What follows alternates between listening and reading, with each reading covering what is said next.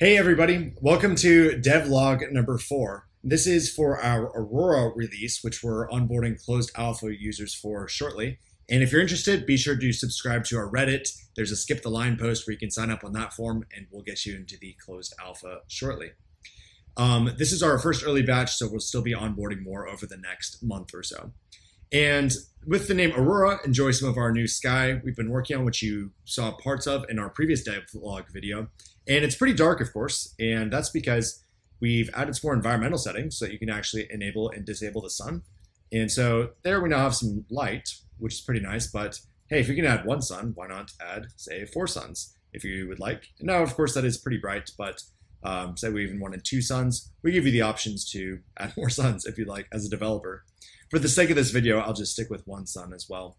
And so what you might have noticed too is that the world we're building in is quite a bit bigger than what we've previously been working on. So we're slowly scaling this up as we make the make the platform more stable.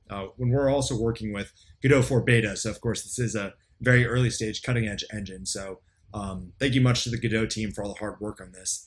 We've also put in some PRs ourselves. We want to make sure we contribute back to the engine, and thank you to the awesome community for your help with that too. So with that, because the world is a good bit bigger too, we've added a way that you can adjust the camera speed.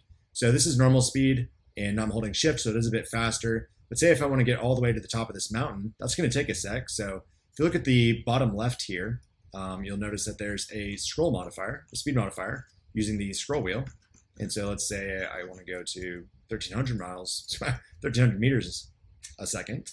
Then this will allow us to move the camera much more quickly to modify the world that we're working on. And so I'll go ahead and put this a bit lower, but this allows you to start to build massive worlds and have the tools to do so, which we're quite excited for.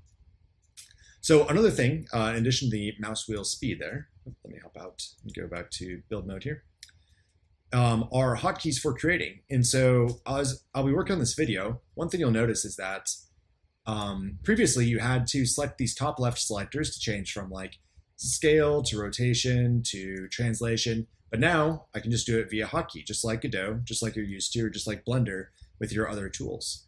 And so with that, that's a great segue into our newest feature, one of our newest features, which is materials.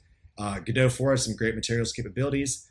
We've imported a good few. Thank you to some of the Creative Commons ones public on the internet. Thank you to Ambient CG. And so now whenever you select an asset, you can go over here to material and then select the material that you'd like.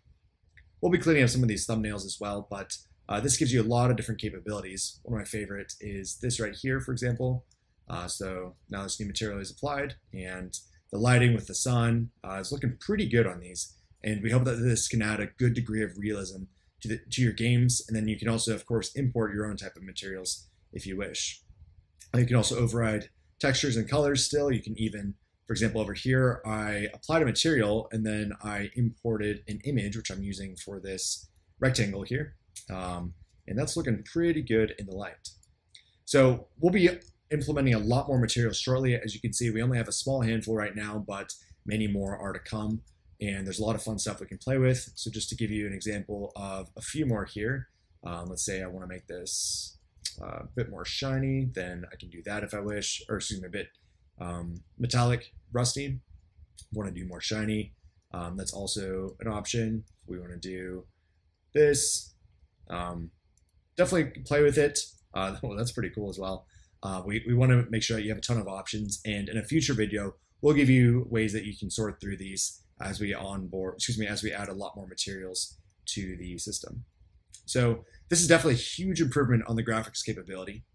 And also, as you work with this a bit, you'll notice that whenever you import models, and this is true for any game platform or any game engine, any 3D modeling tool, sometimes the center of the mesh is actually different than what appears to be the center of the object. Now, that may be your intention, which is totally fine, but we want to give you the option for that. And so we created a new feature such that we can go down on properties here and click center model. And this will set the offset of that mesh to the center.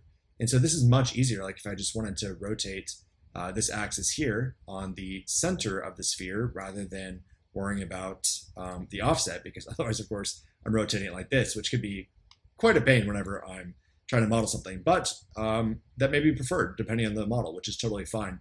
We want to give you the option to do so as you wish. So with that too, we've also added a right-click menu for in-world. So now we can focus on an object by right-clicking on it. So let's head over here to this other array of example materials that I created. And with that, you can focus, you can hop into properties of the object. You'll see that scripting is coming in the future, but for this video, I'm going to show you what it looks like whenever we enable physics for an object. And so, there we go, there's that.